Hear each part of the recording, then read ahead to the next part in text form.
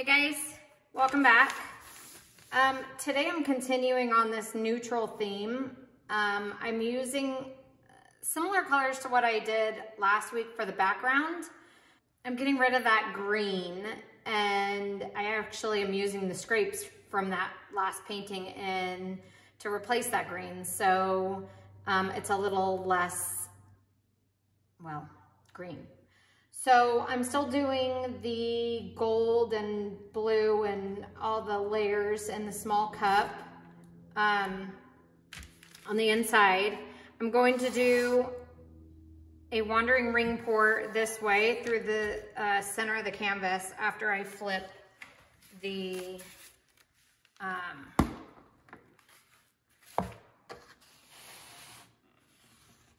cup, after I flip this big cup.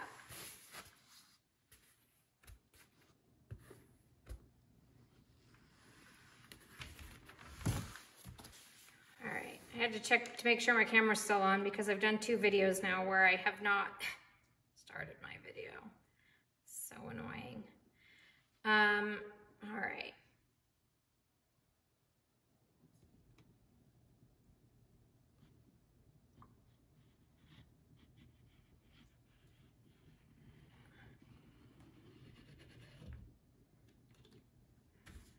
So the great part about this is, gosh, these leave such beautiful scrapes, especially with the gold in the center cup.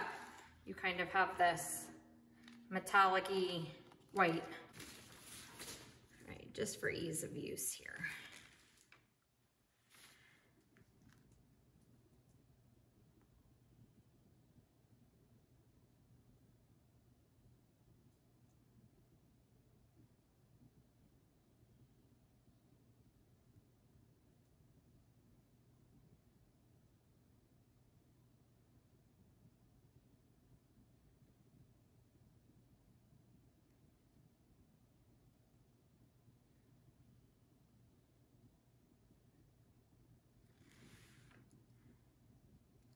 Hoping there's enough to dump off, you guys, because I can't go back and I like the way that came out on the bottom way more than I like the way it came out at the top. I think I have enough paint on my canvas. So this is what I'm going to do first.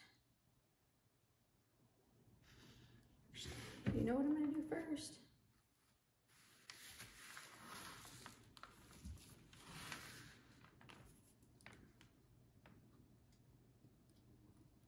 I don't lose any of that.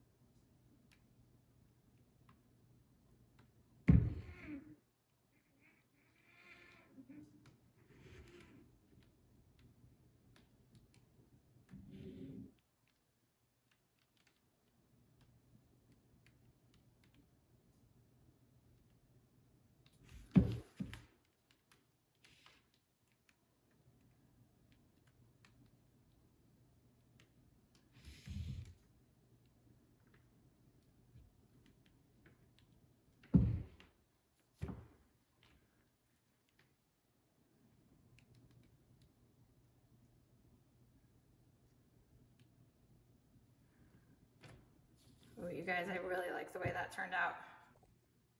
All right, here this one is wet. I already can tell, I'm not sure if you can, but this gold is gonna be insane. So, I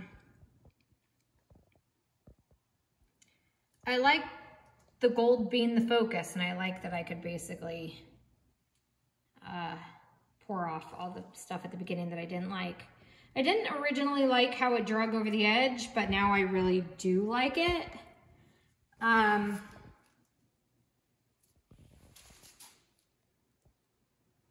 It's gonna be really sharp when it dries. So I'll bring you guys back when it's dry. Hey guys, I am in love with this one. This one turned out so good. It kind of reminds me of, I don't know, being under the sea and King Triton or something like that. From the ring pour, you have the layers of the blue and the gold that came through at the end. And I think that's what makes this one so unique. And then it just has all these almost flames going up. This one, you guys, almost has to be one of my favorite ones I've done so far. Because this gold is so just insane. And the blue is incorporated in with the gold, and then there's blue all around, but it's very, very, very, very subtle. Again, I think all of this is from putting this on top of the pour instead of mixing it into the pour. And I think that's why I'm getting such great results with these metallics. So I hope you guys enjoyed this video, and I will see you next time.